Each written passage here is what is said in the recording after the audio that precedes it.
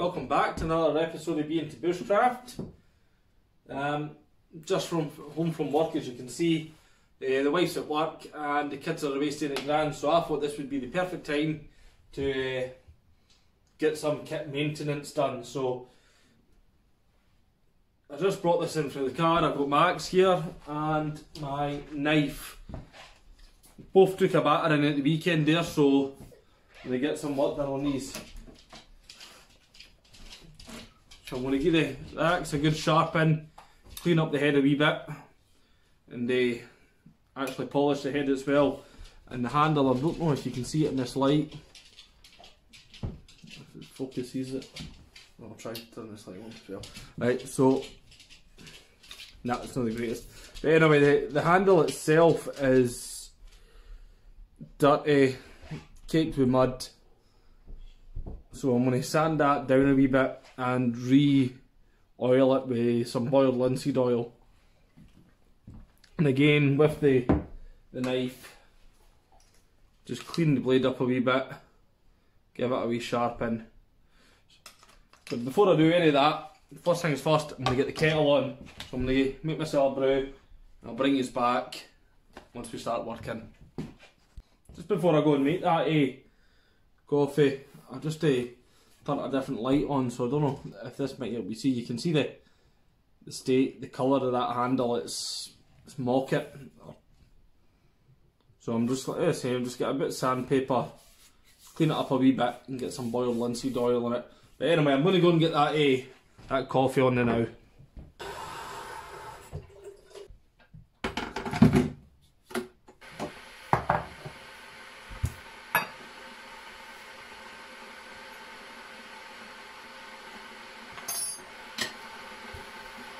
Just while I'm making this coffee, I'll just show you something.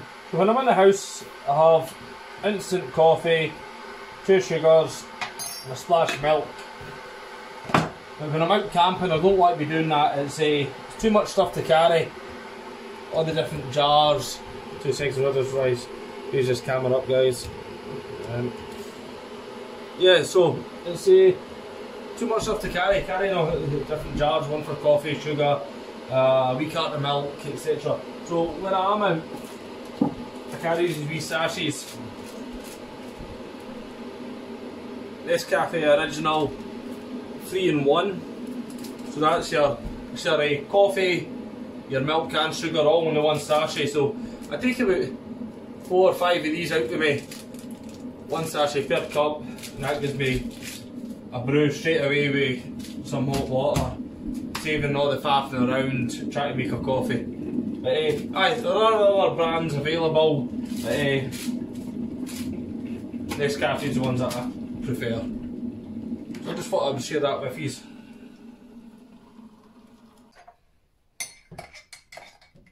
That's I've had my cup of coffee. I've got all the kit and equipment out that I need for doing these tasks. So I'm just going to move the camera down so it's facing down towards the table and show you what I've got to do these jobs. So you can see I've went and put a tea towel down on the table here, because the wife would go absolutely crazy if I'd done this on the table. She would still go crazy. She'll still go crazy when she finds out I've been doing this. She doesn't like me bringing my bushcraft stuff into the house because it makes an absolute pigsty of the place. So anyway,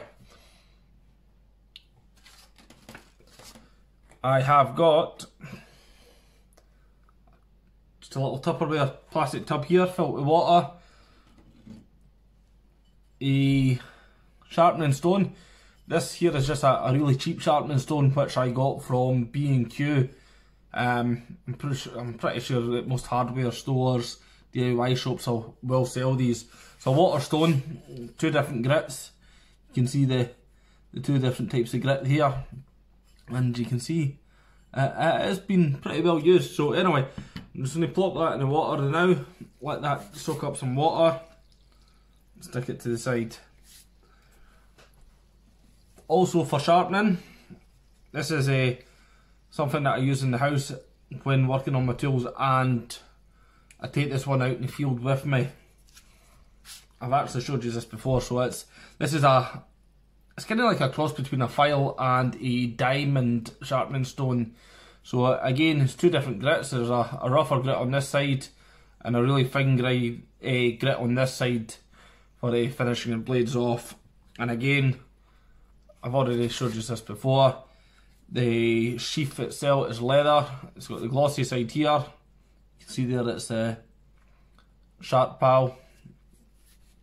And this side here is the bare leather, which is good for stropping on.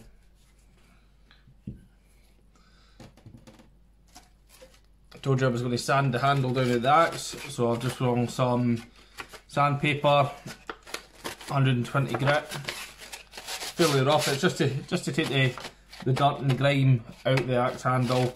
Once that's done, get an old rag, an old cloth. This isn't an old one. This one is out the wife's the wife's drawer, out the kitchen drawer. So when she sees I've been using a cleaning cloth, she'll go crazy. And some boiled linseed oil. So the first thing I'm going to do is my knife,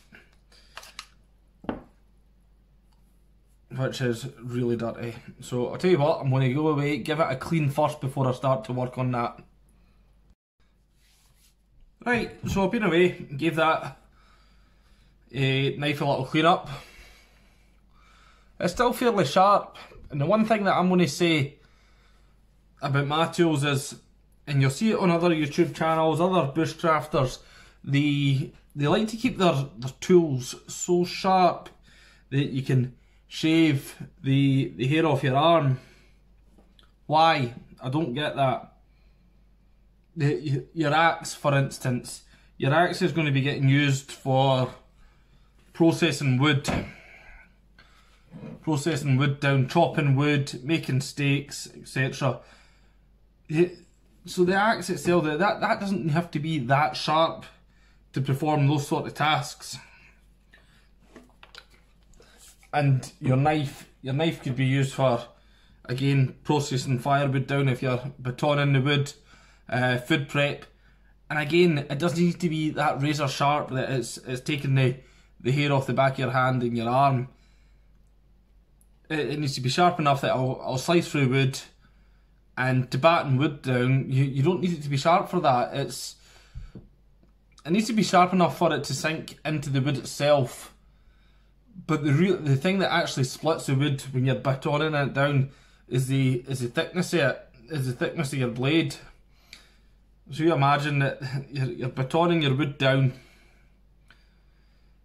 and it's the thickness of the blade. So the thicker the blade, it creates a wedge and prizes the wood apart. So again, your knife, again, it doesn't need to be that sharp to do that. So anyway, moving on to actual sharpening it. Now that the water stone has it's soaked up some water. So starting here, you can see the angle of the grind.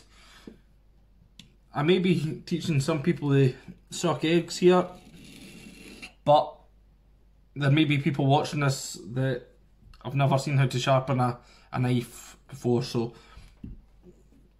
stone down flat, that's the knife flat on it, but you just want to tilt the knife forward. You see how much that's tilting there? You want to tilt it far enough forward so it's sitting on the angle of the grind, and you just want to push it forward, not digging the blade in. That'll damage the blade. Just enough so you feel it sitting on that angle, pushing it forward. Now I would do that, I'm not counting here, but quite a few times, and just working your way from the base of the blade along to the tip. Some people like to do it straight like that, and I've seen other people do it in a sweep. Either way, doesn't matter, still does the same job. Again, just making sure that you keep the angle of the grind. Flip it over, and just do the exact same on the other side.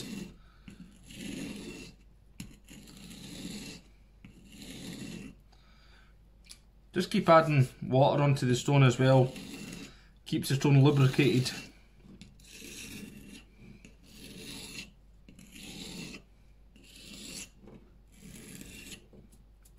So you can flip the stone over. That was it on the rougher grit that side. I've just flipped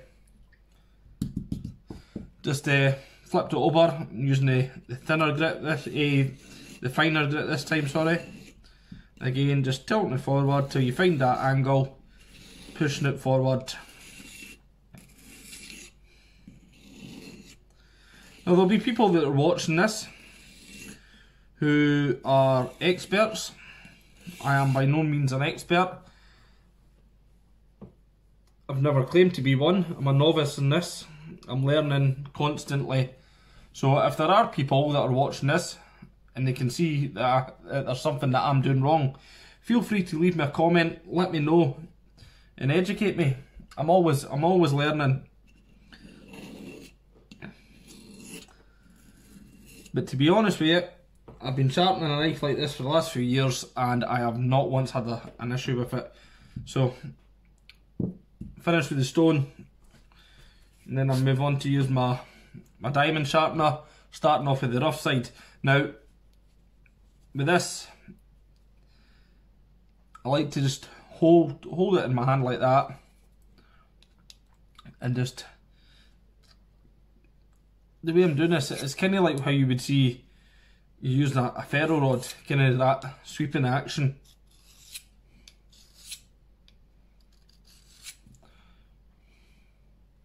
Or I sometimes find myself switching hands and just doing it in a circular motion like so. Again, just making sure that you keep whatever it is that you're using for sharpening, whether it be a stone, file, etc., at that correct angle.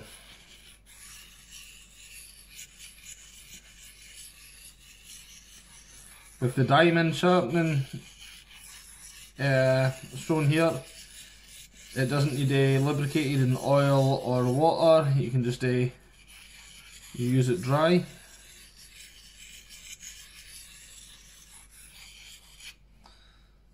Switch over, use the finer grit. You can hear the difference. Listen to the difference here. So this is the rough grit, fine grit. You hear it's much quieter because it's a much smoother surface.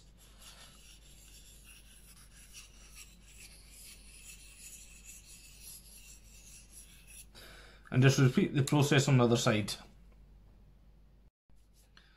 So guys, that's me finished sharpening the knife with the diamond stone as well. So I'm just going to give it a little wipe on the cloth here,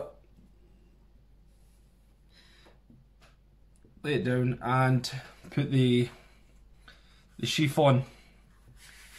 Now, I don't use any stropping compound on the leather itself.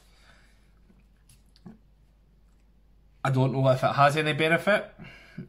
Again, if you are more knowledgeable than what I am, please leave me a comment. Let me know what the stropping compound does achieve. Anyway,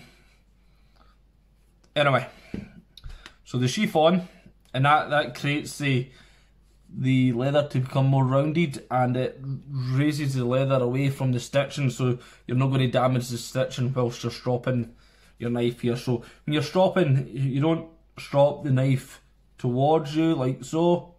You do it away from you, and I just do this a few times on either side of the blade. Again, and when I say you strop away from you, you flip it over, you're then doing it towards you, but what I was meaning by that is you don't push the blade towards the leather, you're working away from the blade, working away from the edge. So Again, just a few times on this side as well, and that'll do. So I can feel the difference. That is much sharper than what it was before I started to sharpen that. Again, I don't think it would. Yeah, it does actually. It does take the hair off my arm, but I don't feel the need for that. I don't feel the need for it to be so sharp. So knife's done. Set that aside. Get the whetstone back into the water. Let it absorb a little bit more. Laying it down on the finer grit to begin with. Take my axe now. The same principles apply when sharpening an axe as what it did with the knife. So again, flat down like that, lift the axe, see the tilt there, you tilt it till you find that bite, where you find that angle. Again, you're just pushing the axe away from you, not tilting it too much where you're digging the blade in, just till you feel that bite and pushing it forward. You would then flip the... I'm just going to quickly rush through this, guys, just to show you. Just flip it over and you're doing the same on the finer grit.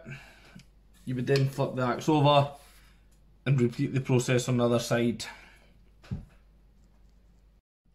Another technique, rather than having the stone flat down and pushing the axe against the stone, is to have your axe upright. It sometimes helps if you were to have your axe in a vice, but set it on a table like this, just keeping a tight hold, taking your stone, and this time all what you're doing is tilting the stone till you feel that bite, which is here, and then just work the stone in a circular motion, working your way back and forward across the axe head. Remembering to dip your stone in water every now and then, ensuring that the stone is well lubricated.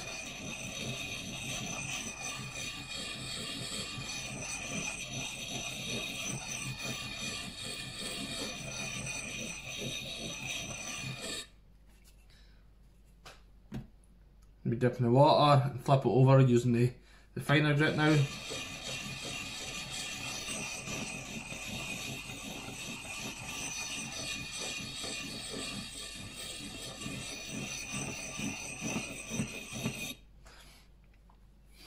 You will switch hands and just repeat the process on the other side.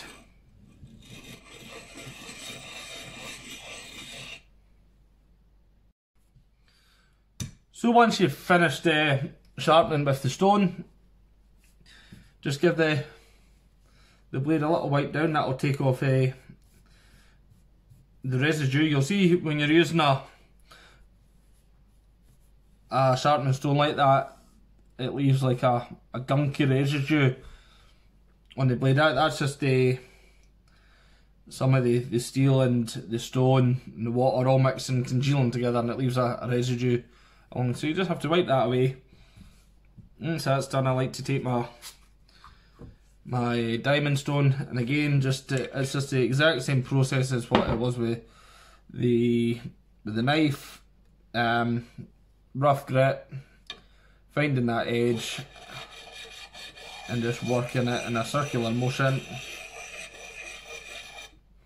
flipping it over, the fine grit, switching sides, and then repeating the process on this side. So I'm just going to crack on and do that just now.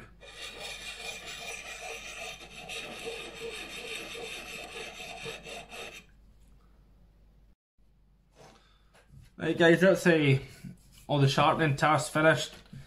The next job that I was wanting to move on to is the axe handle. As I showed you earlier on, covered in dirt and grime, and just doesn't affect the performance. I think eventually, if you were to leave it like this, the dirt, the grit can get into the grain of the wood and then compromise the strength of the handle, but I think that would take years and years of abuse for that to happen. But it's more just for aesthetic reasons, having your kit look nice and good. So tearing off a smaller grit, a sandpaper. It's a 120 grit that I'm using here, and just you're sanding. Again, I'm not an expert, I don't know if this is true or not. I believe that you should always sand going with the grain of the wood and never across the grain of the wood. So I'm just going to give this a good rub down, try and get rid of all this dirt and grime, etc.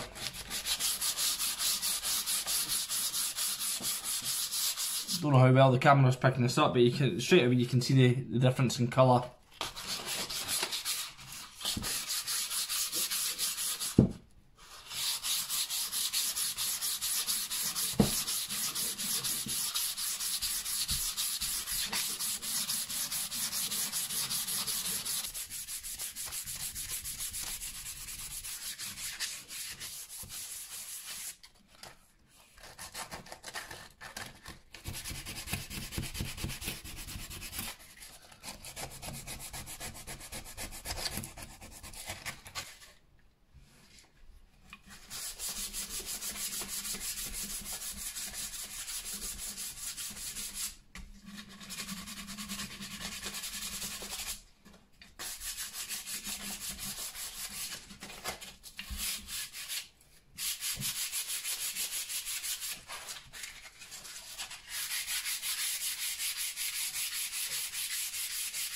So guys, you can see the difference in colour straight away. The handle's a lot lighter and the majority of that dirt has been lifted off. So with a towel, just give it a quick wipe off and that'll get rid of any bits of sawdust that has been left on the handle. You can see right, I don't know what would you call this bit, the collar or the neck, where the handle joins onto the head of the axe. That was really hard to get in, try and sand. But what I would like to do, rather than having a leather collar around here, I'm going to make a paracord wrap and do a paracord wrap here, and that just protects the shoulder of the axe here. See if you get an overswing. I'll do a demonstration of that in another video actually. An overswing is if, let's just say you missed a bit of wood that you're going to hit, and you, rather than the blade hitting into the wood, your handle hits the wood and could damage and compromise the strength of your handle here. So I'm going to do a paracord wrap around here and show you that in another video. But anyway, now that that's all done, get your rag, in my case, my wife's cleaning cloths, your boiled linseed oil,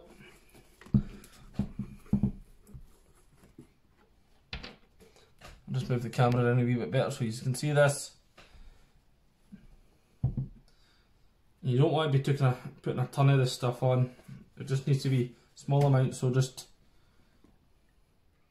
dab the cloth onto the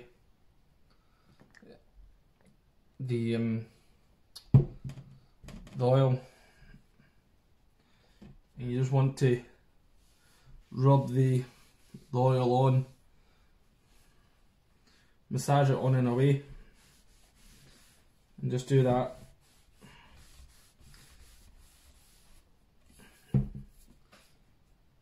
Across the entire handle.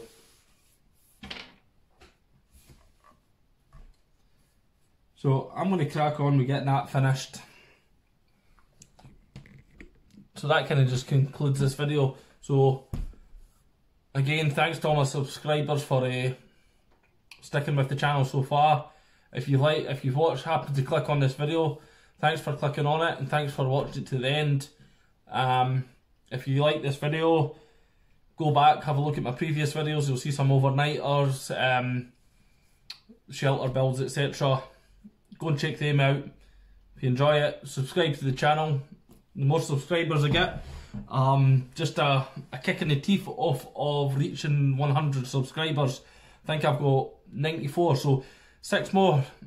If I get 6 more people to subscribe to the channel and meet that first milestone, hitting 100, that'd be fantastic. It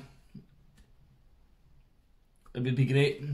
It's been a struggle to get there, but see, YouTube's saturated in channels just like this, so there's a lot of competition out there. But again, thanks for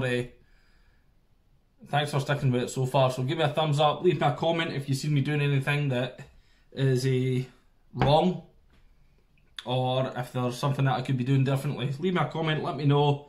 Again, give me a thumbs up, comments, subscribe to the channel, and keep an eye out for the next one. Again, thanks for watching, guys.